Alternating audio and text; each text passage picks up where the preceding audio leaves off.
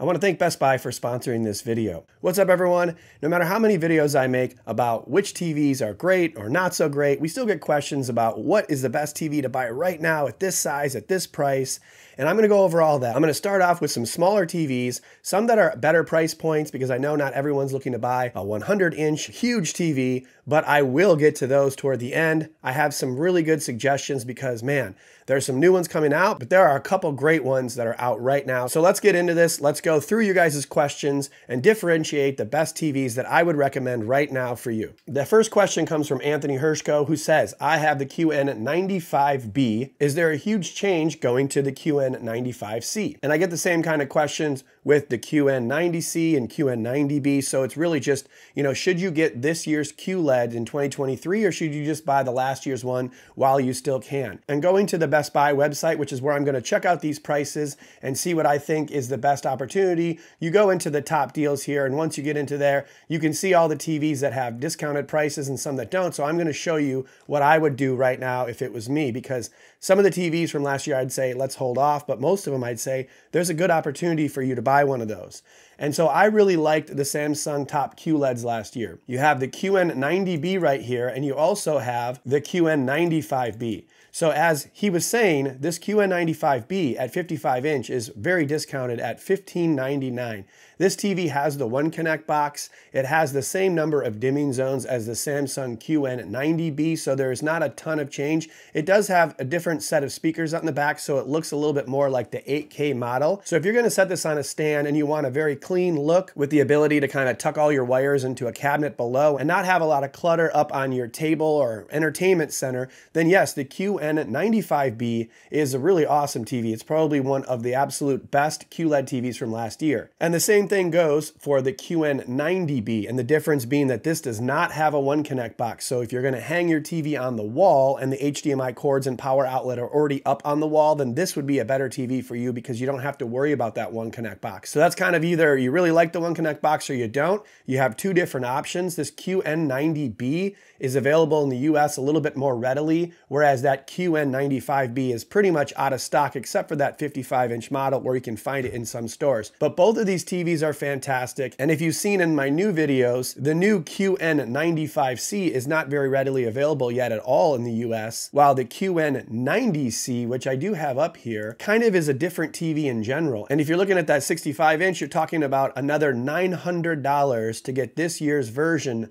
of the 90 series Samsung. And to be honest, it's a completely different TV. It has a different panel. It has different anti-reflective capabilities. The dimming algorithm seems to be pretty good, and the angle from viewing is also very good. So I still think this is going to be a great opportunity to buy later in the year. And the QN95C, the C represents the 2023 model, whereas the B is the 2022 model. But right now, it's hard to not just tell you guys that this QN90B is such a great TV, and you can go up in size too. The 75-inch is $2,000 and the 85-inch is only $2,299.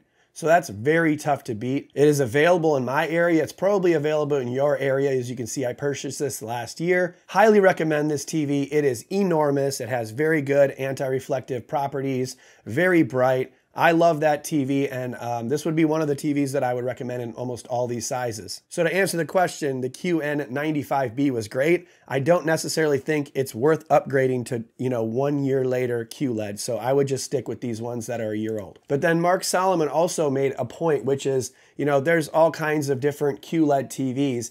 And basically what he was saying in the question was, if he was going to buy a 55, 65, or 75-inch QLED TV, he'd probably choose a Hisense U8H and save a substantial amount of money. And that's not such a bad idea, because if you look at that TV, here is the Hisense U8H from last year. This was something that we reviewed, and there's a review if you want to check it out on our channel. But this is a 65-inch TV that performs almost as good as that Samsung QN90B that I was just talking about, in both black levels and in brightness. And that one was is $15.99 and this is $8.99 for a 65-inch. So you're talking like half the price. And some would say, well, I don't know what Hisense is. I'm not familiar with it. Or maybe some people have had issues with Hisense TVs not lasting as long as they'd like. Well, I'll tell you one thing. Everybody complains about TVs not lasting as long as they like, but you got 100 people that it worked for the one person that's complaining it didn't work for, right? So every TV is going to have that. I don't necessarily think that the Hisense suffers from any, long-term issues. We have this TV here in the 75-inch. The kids use it for gaming. They've been using it for a year straight with no issues. Never had a concern. So I really like this TV. It's got Dolby Vision, it's mini LED, you can game 4K at 120, super bright, has really good dimming zone algorithms. So I think Mark was correct. This is a fantastic opportunity to buy. It looks like they only have the 65 and the 55, but you're talking about 55-inch for $649 and the 65-inch for $899. Both really good opportunities, and it does come with the Google TV operating system, which I might like better than the Tizen operating system anyways. So if you're a Google user, or if you like that, that would be great. And I wanted to just roll that straight into the other model, which is not a mini LED, but it's really good TV, U7H. And this one is even less expensive. So this is $549 for a 55-inch. And this is the TV that I have recommended to most of my family to buy because of that price point and because I know most people don't really care about every single bell and whistle that you can get on a TV. And this still has 4K at 120 gaming if you're a gamer. It has great dimming algorithm. It's fairly bright. It looks great with sports. I mean, a couple of years ago, I'd say that the Hisense TVs weren't as great with motion and upscaling and all that, but I think they've come a long way. So the U7H was something that I'm thrilled with, and so probably one of the best TVs you can buy for under $600 at 55-inch. I'd highly recommend any of these, and you can actually get a 75-inch version of that for $999. So $1,000 or less for a 75-inch TV. Really good. And just to be fair, TCL does have some really good TVs like this as well. This is a 5 Series QLED. Now this one does come with the Roku TV. I was looking for some that had the Google operating system, and it's a little harder to find those in stock. However, this is also $549. So if you aren't as familiar or if you're not as comfortable with the Hisense TV, this one is basically the same price and you get the Roku operating system. So people that have something like the Spectrum app and they want to utilize that for watching cable, the Roku TCL comes with that app and you can just fire it up and it's $549. Someone asked me about an outdoor TV, and I think I recommended this as well. You don't need to buy one of those super, super bright outdoor TVs. These work great. I've recommended them all the time. I've installed them. $550. You got your, pool TV, or you're, watching it while you're in the sauna, all that. Now, moving up in size and quality, maybe to a degree, we're going to be talking about the larger 77-inch TVs and beyond. So Steve Coates mentioned that he liked that we enjoyed that Samsung QN95C, great new QLED. But for the money, are you still better off with a G3, which is the LG G3 OLED, or the S95C, which is the Samsung QD-OLED? And I think that's going to be something that people are asking all year long. Two really good TVs. But they're different to a degree. Now, we had the S95C in the house, 77-inch. Super excited for that. It isn't on sale currently, but I'm sure as the year goes on, you'll find an opportunity to buy that for less than the current price, which is, the retail for $44.99. And I think the G3 is going to be the same. But this QD-OLED is a second generation. It's much brighter than the previous years. It does have a new look, which again makes it look more like the 8K models. And it's a 4K TV, which I think is fine because I'm not, really bought into 8K yet. I barely watch things that are on 4K. So a lot of the stuff that I'm watching is upscaled. And I thought that this S95C looks really good for that sort of content, the SDR and the cable and the news and sports. Incredibly bright, almost too bright to be honest, for a bedroom TV where it just lights up the room. But we really like this. It does come with that One Connect box. It is the only 4K to come with a One Connect box this year, which is a bit disappointing to not have an opportunity for other 4K models. But if you need one, this is the TV that you should get from Samsung. But then I did get an opportunity to finally see the 77-inch G3, which is different than the larger 83-inch. This actually has the MLA technology, and my video upcoming on this is going to be awesome. So definitely check that out when it comes. But I was really impressed with the G3, and mostly what impressed me was that we had mounted this on the wall and it has such a clean look. And then the anti-reflective coating was so solid. It blacked out the screen so you couldn't see any of the reflections or lights in the background. And then on top of that, the MLA technology micro lens array is going to increase brightness by a lot. So I know a couple people have made videos about this. I mean, you're talking about 1600 nits or more in the smaller areas, which kind of makes this whole QLED versus OLED contest almost irrelevant if you can get an OLED TV that can get this bright. And when I was installing this, we realized that the TV was on power saving mode. Then we took it off that. Then the backlight wasn't all the way up to 100%. Then the panel was not all the way at high luminance. So, I mean, it got so incredibly bright. I'm excited for this video to come out, but the G3 looks like a big winner. So I love both of these TVs. But let's be honest, both of those TVs are extremely expensive. And if you want to buy something right now, I still highly recommend getting the LG C2 from last year because this TV is fantastic. I loved it. It is better than 95% of the TVs out there. So the two TVs that I gave you are probably better than this. But the cost of this is $27.99 for a 77-inch, which is, you know, $1,700 less than the Samsung and half the price of that G3. So if I was sitting there trying to purchase a TV right now, I would buy this and never look back. It looks great on the wall. It looks great on the stand. Very bright for an OLED TV. I love it. I have no issues with this. It's one of the best gaming TVs you can get along with those other two. Fantastic. It has every gaming feature you could ask for. And I know that people have this going all the way from 42, 48 inch, all the way up to 83 inch. But this 77 inch is a perfect TV to get right now because the other Samsung and LG that I showed you are so much more expensive. So check out this TV. I think this is a great opportunity. And this TV, like all the other ones that we're talking about, can be found in the description below. You can click on the links and it'll take you to the Best Buy website where you can purchase or not purchase. Totally up to you. If you do, we earn a small commission from that sale. We appreciate it. No pressure though. You guys need to get what's best for you. And just a reminder that if you're looking at that $2,800 price point right here and you're saying, wow, that's still so expensive, then go back to this Hisense U8H that was $999. And remember, it has almost all the features. It is an LED TV though, so it's not OLED, not gonna get the perfect contrast that you get with an OLED, but I was quite happy with this. 1/3 of the price, just saying. Now getting into the big boys, we got a question from DD basically asking, he's in the market for an 80 inch or larger. What would I recommend? Do you think the A90J would be a good choice for the money? That is a TV from Sony, it's an OLED, and I have an answer for you. Now the A90J from Sony is $44.99, which is significantly decreased from the $8,000 price point that it came out at. I had this, fantastic, beautiful OLED. I loved every second of it. And what I really like is it has the ability to be used as a center channel if you have a Sony system. So if you have one of their sound bars or their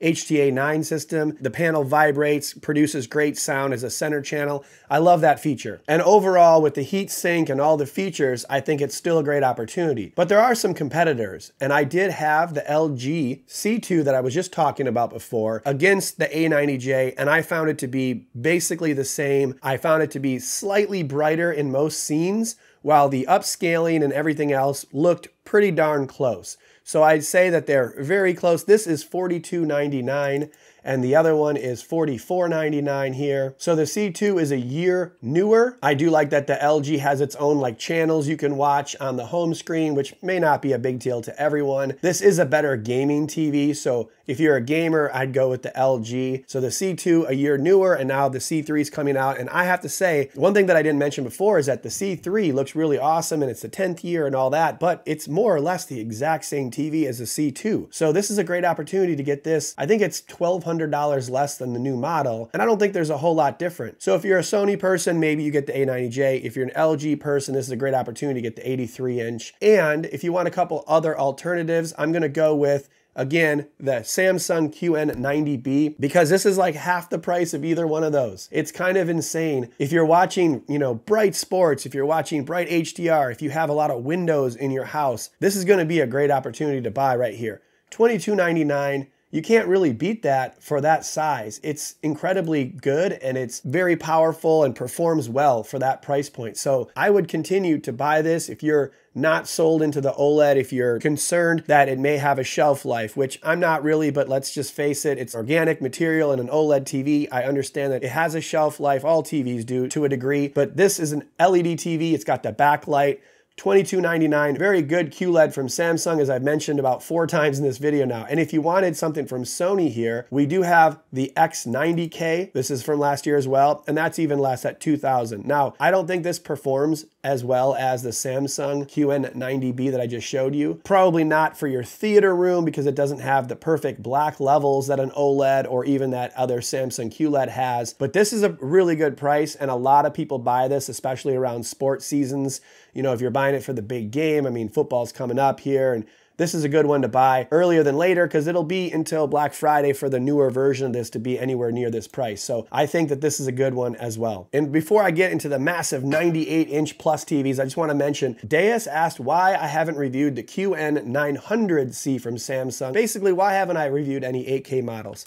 And I just want to say in general, I'm not a huge fan of 8K because of a couple of reasons. One, there isn't any 8K content that I'm worried about. There's hardly any 4K content when you're watching broadcasts. They tried to broadcast the Super Bowl in 4K and, you know, I don't know, maybe 10% of people watched it in 4K. Everyone else is watching it on cable like the rest of us. And so 8K just isn't something that I'm like needing to get in order to watch that sort of content. Secondly, when we do the 4K shootouts or the 8K shootouts, I don't see a lot of benefit. Sometimes there's a little bit better features, a little bit better processing, but it seems like, you know, we have bad side effects. We have more dirty screen effect, or we're not seeing a benefit in brightness. I just don't have a big love for the 8K models yet. And this QN900C that they're talking about, just a 75-inch version, is almost $6,000. So purchasing something from last year, if you want to get an 8K, the QN900B, I know some people like that, but I'm not sold on 8K TVs yet. What I'm more interested in is a 100-inch TV screen. So let's talk about that. Because I had a question from Sunny Reyna that said, please suggest Samsung 98-inch 4K TV or 8K TV. What's the best you should get? And also, there is no 8K content like I just said. And that leads me to one of the TVs that I've had all year and I'm a big fan of, which is the TCL 98-inch R754. Now this TCL QLED has been out for about 9 months now, maybe almost a year, and I think it's fantastic. I was recommending this at $8,500 because the other models at the time were $10,000 or more, really like $15,000 or more. And now there are going to be 2 new models coming. One from TCL that's going to be $10,000 to $12,000, which is a mini LED, the QM8. And then we have a Sony model, which is going to be the X90L in 98-inch, and that's going to be about $10,000 as well, similar to this X90K of last year. Probably a little better, but still going to be over $10,000. So when I see that this 98-inch XL series is only $5,000 right now, it's clearly a TV you should consider if you want a 100-inch. I think I was one of only a few people that reviewed this specific model, and everybody was watching that video because it's massive and it's a good price. And then when other people saw that TV at CES this year, everyone was like, wow, that's a lot better than I thought it would be, which kind of was reinforcing what I'd already said, which is that's an awesome TV. I would buy it in a heartbeat. It is currently the TV that I have in my living room because the size, performance, and the price. Enormous, hard to go back down to an 85-inch once you've seen a 98-inch in a space. It's pretty bright for the price. It does get to about 750 to 800 nits, and that was more than that Sony that I was showing you. That's only available in the 85-inch anyways. But if that new 98-inch that they have coming out this year is brighter, cool, so be it. But that's still starting out at $10,000. So I really want to reiterate that this TCL 98-inch is the way to go if you want to get a big one, because some of the other ones, like here's a Sony 100-inch, that's down to $10,000, which is pretty cool. I mean, that is $5,000 off its price point, but you're still talking double the TCL, and it's tough to pull the trigger on that unless you got some spare change laying around. And then, of course, you have the 97-inch OLED, which is, you know, $25,000 in-store only. So, you know, if that's realistic for you, awesome TV, loved it. But, you know, it's not realistic for me. So I keep going back to this TCL 100-inch. Again, I'm excited for their new 98-inch. It's going to be a mini LED. It's probably going to be better than this TV, but that's at least starting out at twice the price of this one. And so that's what I have at this 98-inch size, the TCL. Now, if you're going to buy a TV from Best Buy, I highly recommend you also become a Total Tech member. You get 24/7 communication with the Geek Squad support. Very useful, especially if you have smaller tech products, or even if you have TVs, you can, you know, troubleshoot some of the issues you have. You do get fast 2-day shipping on most items, including TVs. Some of those come so fast for me. I'm a big fan of their expedited shipping. One of the great things you get is an extended 60-day return policy. For me, very difficult to choose in 14 days if something's going to stick or not. 60 days gives you a peace of mind. You have 2 full months to figure out if it's going to be something that works for you. And then last but not least, you get 2 years, 24 months of extended warranty, where most things you get 1 year. And a lot of times for me, I know it's not like a joke. It always breaks down at like 13th month. So 2 years warranty, fantastic. I highly recommend you check the link out below to become a Total Tech member. Again, I want to thank Best Buy for sponsoring this video, and check out a couple more unboxing videos right here. I'll see you in the next one.